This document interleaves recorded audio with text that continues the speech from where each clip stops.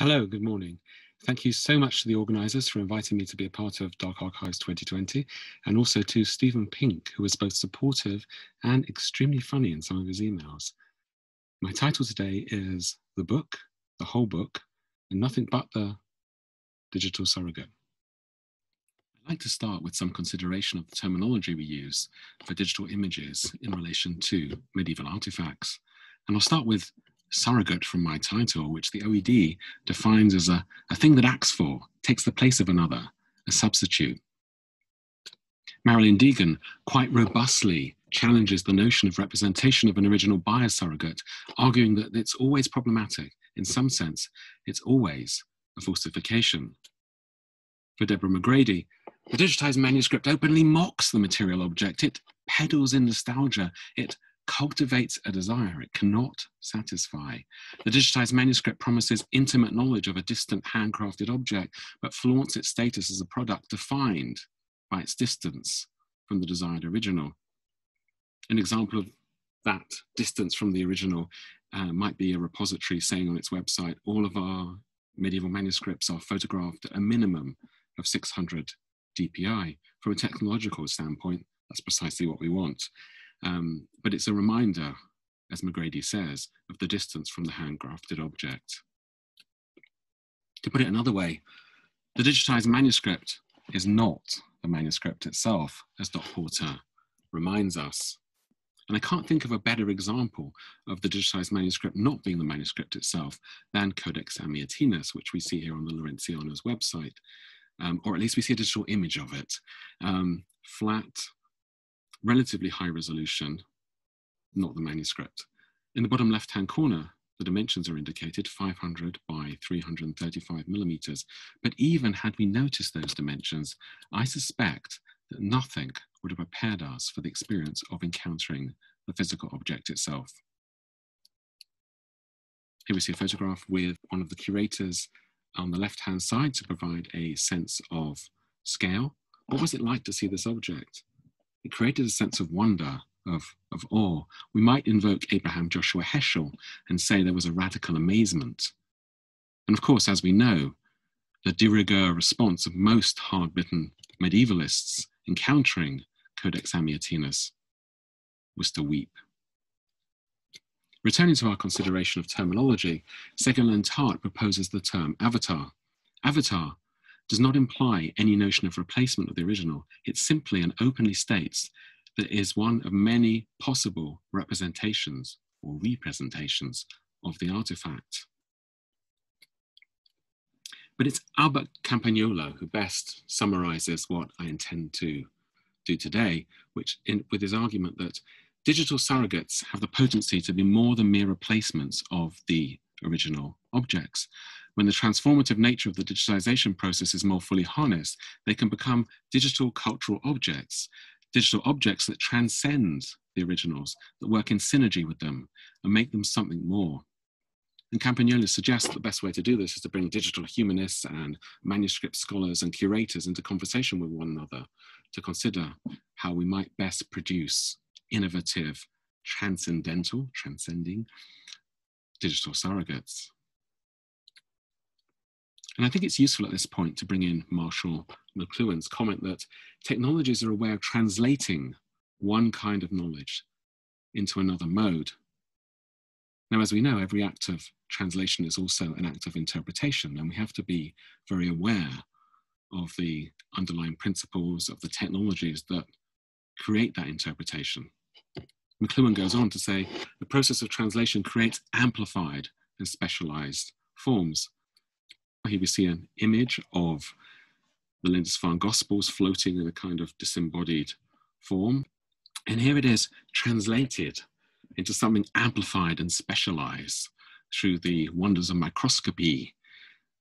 So here's Christina Duffy's enlargement of folio 44V of the Lindisfarne Gospels. It's 50 times magnification. I challenge anyone to have seen this for the first time and said, oh yes, Lindisfarne Gospels, maybe folio 44V.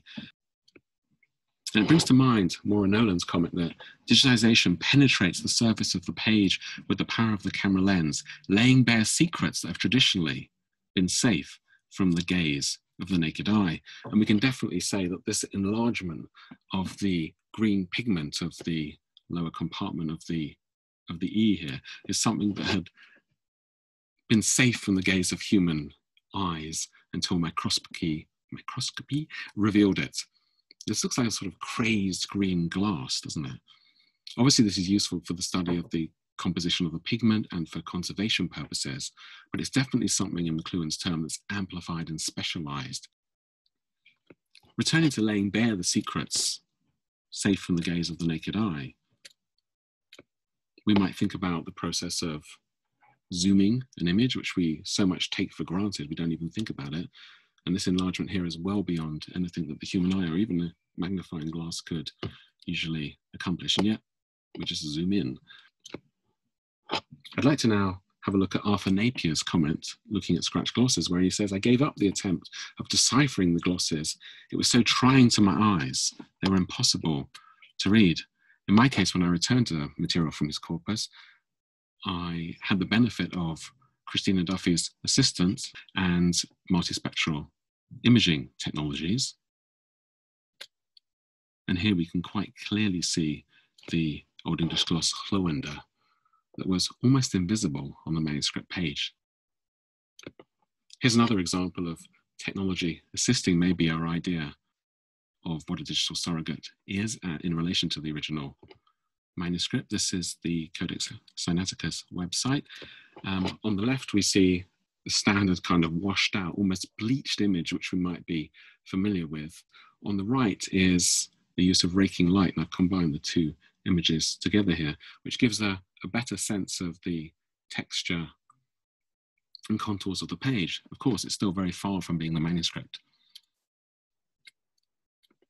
Here's another example of raking light from Brown University Library's website, which on the left shows etched palm leaves filled with ink, and on the right shows an etched palm leaf fragment which has not been filled with ink. So the palm leaf itself looks almost blank. Under raking light, the Sanskrit writing is very much apparent. Unlike the manuscripts themselves, repositories can choose to change their digital surrogates as often as they like. Digital surrogates are fluid. A repository may even silently replace existing provision with an updated set of imagery. So here in the case of the Golden Haggadah, the Hebrew manuscript from the 14th century, we can see a full panel scene here. I'm going to focus on the panel in the top left-hand corner, which shows the Tower of Babel. The British Library provided this image in 2012. And then as part of the British Library Hebrew project, the manuscript was redigitized, and you can see that on the left. The burnished gold background we see in the 2012 image, the gold giving the name Golden Haggadah, is markedly different in the newer imagery that we see on the left. You might also notice some differences in color and detail. On the right image, the red is somewhat brighter. In an article from 1993, Murray McGillivray considered the potential for electronic representation of digital manuscripts.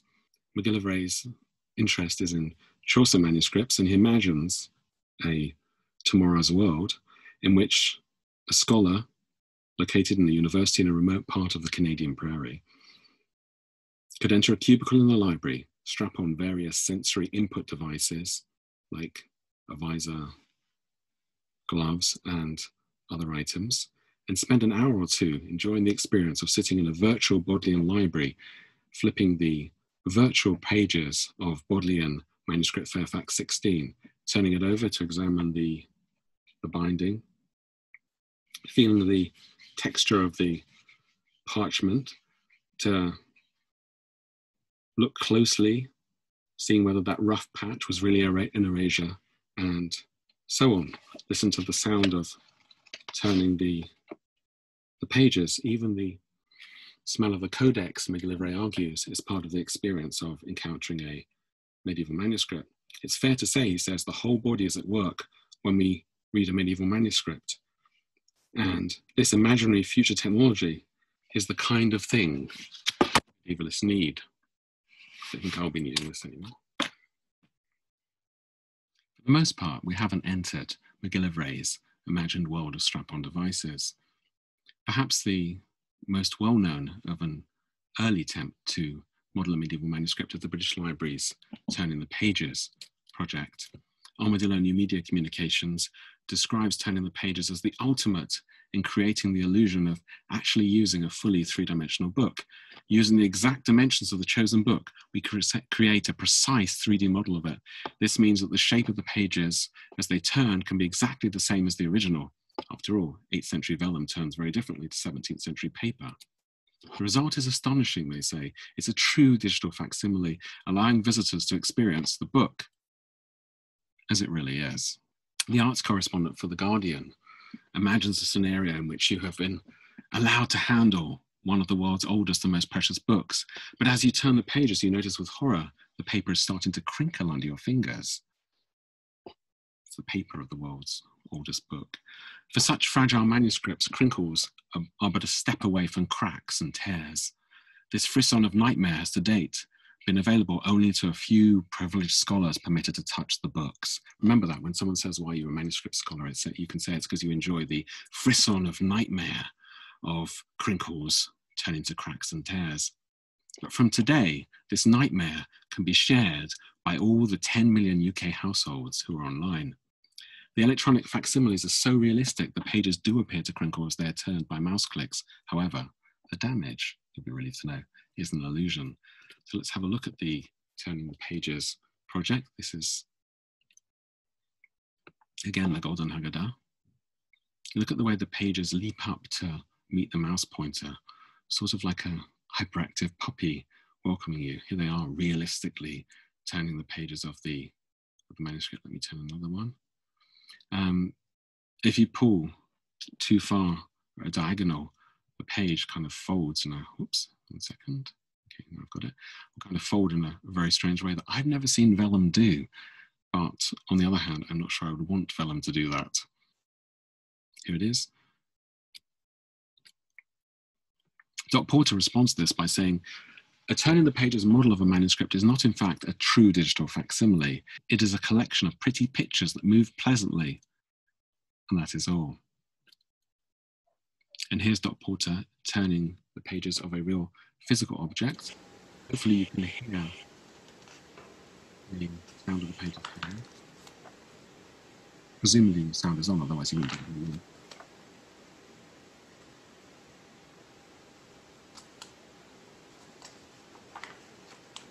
Very different to the Turning the Pages simulation, as I'm sure you'll agree. In terms of scholarly activity, we've moved away from the Turning the Pages approach to IIIF, which offers the benefit of comparing a number of different manuscripts alongside each other. Here you can see openings of the Canterbury Tales from 2 different manuscripts. In terms of the three-dimensional modelling of a particular medieval artifact, very impressive work has been done by Adi Kynan-Schunbart on material from the British Library's collection. So here you can see a flat image from the digitized manuscript site of Additional Manuscript 4709, which is a 15th century Bible and other material. And here is Adi's three-dimensional representation of it. So think back to Codex Amiatinus. This gives you some sense, if not of the actual awesome size of the thing, at least the thickness of the manuscript. You can zoom in, and something of its physical form. Even more helpful is Kynan-Schunbart's modeling of Chinese oracle bones. So here again is a very nice high resolution image. Wow, look at that, from the British Library's digitized manuscript sites. And here we see Kynan-Schunbart's three-dimensional modeling of it, which allows us to really understand something of the physicality of the object that the flat digital object didn't communicate with. We're just going to turn it around and have a look at the back. 1 second. Oops, zoom, okay. And you can really see the writing there. It's quite a high resolution image.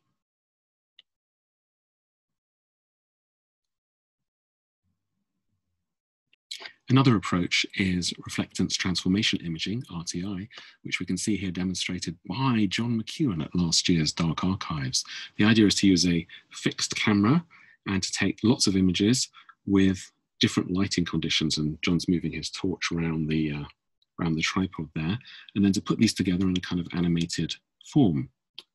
So here we see an example of this. As I move my mouse around this seal, hopefully what you'll see is the light conditions changing to give a greater sense of the three-dimensional properties of this seal and enhance our understanding of it. So still not the manuscript, not the seal, but an attempt to represent more of that than we might see from the standard flat static image.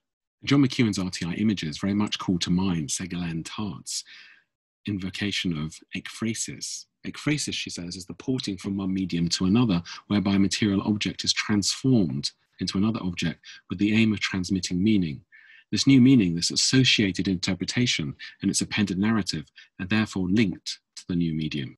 Like many, most or all of us, my teaching is going to be online this term. So rather than being in the Bodleian Library looking at manuscripts with students, I will be taking advantage not only of digital surrogates, but the potential to look at facsimile editions with the benefit of my trusty iPhone and a tripod to give a greater sense of the three-dimensionality of the object. So what we're going to do is we're going to go next door to my imaging studio to have a quick look at that.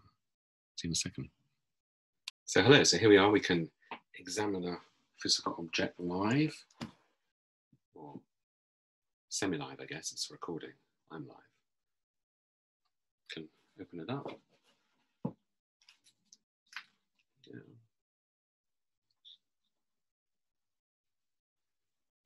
Turn the pages.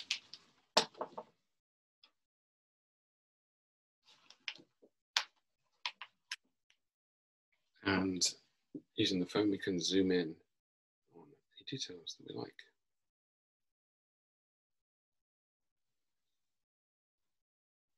Obviously, what we have to do is ask ourselves what the added value is in doing this in this way as opposed to an online digital surrogate. I'd like to conclude by looking at Bill Enders' 3D virtualization of the Chad Gospels. This is exciting, this is cool. It gives a sense of wonder of the medieval manuscript that the flat images simply cannot communicate. Here's Enders talking about the project. 3D flyovers offer a more intimate experience than 2D images, giving viewers a feeling of a manuscript's dynamic nature, perhaps even inspiring awe as desired by the medieval artist who illuminated the St. Chad Gospels.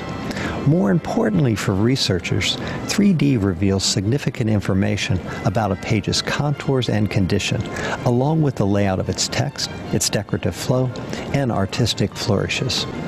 The density of data in 3D meshes offers opportunities to generate further information. One of particular usefulness for manuscripts is taking accurate measurements. Holes, flaking pigments, and features of letters and decoration can be measured for conservation and scholarly purposes. As well as the scholarly applications that Enders mentions here, there really is a sense of being able to take a deep dive into a manuscript page, and you can try that for yourself on the Lichfield Cathedral Archive website. Here we are. Give you an example of this. So we can turn the page of, to the left, turn it round. This is a very different experience to the flat digitized manuscript image that we might see most commonly. It's kind of impossible not to be upstaged by Bill Enders' visualizations, and I see at any rate that I'm really out of time, so I'm actually going to allow a surrogate to say thank you. Thank you guys so much. I have to say this is a little overwhelming for a nice Jewish boy.